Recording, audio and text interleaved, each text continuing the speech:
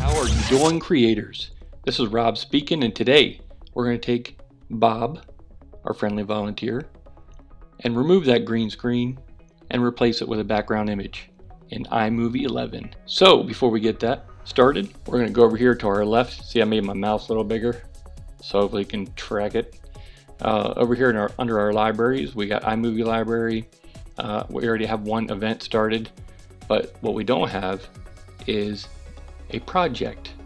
So first we're going to go ahead and hit new movie, no theme, but if you want to do a theme, you can pick a theme.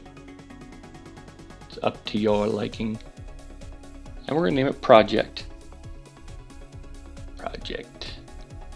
That falls under our event. So now that we have a project, the first thing we want to do is whatever is going to be in your backdrop is what you need to put down first. I'm going to go ahead and use this image right here. I'm going to click it and drag it. And if you don't have any images in there, you just import. Up here, this little tab, hit import wherever your files are on your computer, your iPad if it's connected, iPhone. You can upload them from there. So like I said, the first thing we want to do is put what our backdrop is going to be down first. And the reason is because if we put the video we're green screening first, then we can't make it an overlay. We wouldn't be able to drop this underneath it because only audio will go underneath it. So we're going to grab our green screen guy here, double click to make it highlight the whole thing, and I'm going to drag him down here. And we're going to make this a little bigger. And if you want to shrink your timeline on a Mac, if you just pinch and zoom, and in this case I'm pinching, and I can shorten that timeline, or you can go right over here to this little handy toolbar and shrink it that way. This is in the instance where you specifically video record for a green screen. If you want to remove a background that you didn't record specifically to have removed, there are some options, and I'm going to go over that, and that's why I have Bob with the normal wall in the background. I'll go over that next. So when you're recording it, it's good to have two sets of light. One set of lights on the green screen itself to try to remove any shadows, and another light on your subject. If you shine a light just on your subject, then you're going to cast a shadow onto the green screen, and that's going to make it harder to remove. So in this case, I just did a quick video recording of it using my phone, and you can see that I don't have an equal amount of lighting across the back. It's kind of darker on the edges, and that can actually cause problems when I go to remove it. So to help that, if I can, I will remove some of that initially by either one, cropping it out. So if I don't need it, I'll go ahead and hit crop to fill,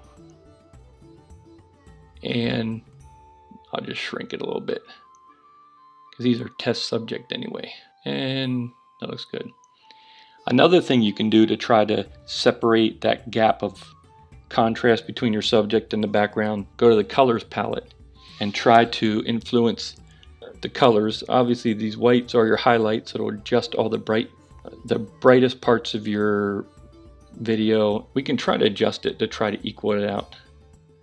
So as I raise up the highlights, I notice that my background kind of equals out a little bit. What I would like to do is make my subject a little bit darker to get away from that bright green, to make the green screen more effective when I apply it. So I'm going to go up here to the darkers. Just raise that a little bit, maybe go to the semi-mid tones, I guess. I don't know what they call this one. Well, there you go. Now if we take our mid tones here, I think that's good enough to give it a shot, and let's see what happens. So to apply the green screen, click on your video, come up here, and you'll click on Video Overlay Settings. If your video isn't on top of something, then it won't show up as an overlay, and all you will see is nothing. So if you're going, I can't find the overlay tab, it's not there, make sure your video is on top of another video or image so it's showing in iMovie as an overlay. Click on overlay, click on your options over here on the left, choose a video overlay style, and we're going to go green and blue. By default, when I click this, it's going to look for a dominant green or blue and remove it automatically, but we can adjust it from there. So I'm going to click on that, and it did fairly well. As you can see, the default image is faded from dark to light, top to bottom, with like a half crescent moon. Here it doesn't fully go through on this side. So how can we adjust that? We can, by one, adjust the softness and hardness, and if you make it too broad, it'll include too much. So we're going to mess with that, and it well, it kind of does. It hits the.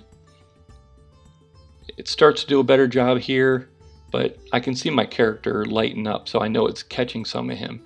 So I'm going to pull it back down to here. So if I want to clean it up, if there was just on the edging, I could essentially hit clean up and do this and remove it that way. And just to make this more visual appealing, I think I actually might change the background. If you want to change that bottom layer, you can use one of the already provided in your content library under maps and backgrounds. You can go down here to a background colors, and they have different things you can use. So I'm going to go ahead and pick something that I might be able to see a little easier. Let's try orange. I'm going to drag it over that clip, let it go. It's going to prompt me replace from start, blah blah blah. I'm just going to replace the whole thing and drag it back out. Click on my video again to make sure. So now I can kind of tell a little better that whether it's getting or not. So I'm going to click on that overlay tab again. So before I get into this key, it's like a chroma key selector. I want to try something else first. I want to go up to my colors palette again. And as I adjust these, still react to the color itself. So as you can see, I darken it up. You see it affecting, so which is kind of handy because it's kind of instant feedback on whether what you're doing. Pretty good. There. So what if your character wasn't behind or in front of a green screen? We're going to go back to our events, and let's say we just captured our guy because you don't have a green screen. Like, do you have to buy a professional green screen? No, you can use a green sheet. In fact, what I'm using is a green sheet. Some people paint their walls green or blue. But let's say all I had was a white wall. Alright, so let's see how close we can get to them. And our intent wasn't recording it to remove the background, but let's say now we want to. So we're going to go over here, see if we can darken our character up and lighten up the wall a little bit. Alright, I think that's good enough for demonstration purposes. We can take the tones and fade it out, take some of the color away, and now we'll go over to our overlay tab. Actually, we're going to crop it first. Let's try right about there. And check for good. Check for good. Overlay tab, blue, green. So automatically look for blue or green. And I don't think it actually called anything. Sometimes it catches the blue in my little character guy here. But we're going to hit this little magic wand. I don't even know what they call it on here. Drag group across the screen until shown. Alright, so to use this, you click it on the color that you want to remove, and you drag it towards the lightest or darkest spot of that color. And it will include a range of colors to remove. The only problem is, if you look at the character, he's brown, the background like an off-white wall, those colors on the color palette are kind of close, so it's going to be tough to remove it. See, as soon as I hit the dark side of the wall, half the character moved. So if I just click it once, it like restarts itself basically, like if I click on there. But if I click and drag, it will include more. So yeah, so that shows you how difficult it can be if you don't have a good background already set. If you're going to remove a background, it's best to record for that purpose and play around with it.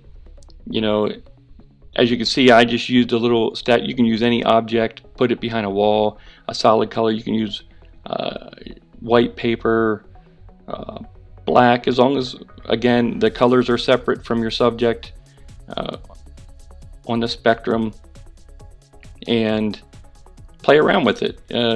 You know, do a couple practice, kind of get the feel of what it takes to produce something good. So when you actually go out and try to record for that purpose, your outcome will be greatly improved and less of a headache. So once again, thank you for watching. I hope this helped, and if you stuck around this long, I'm sorry.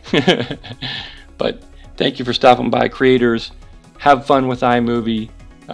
Create something awesome and unique. Share it with me. Thanks for stopping by. Have fun and keep creating.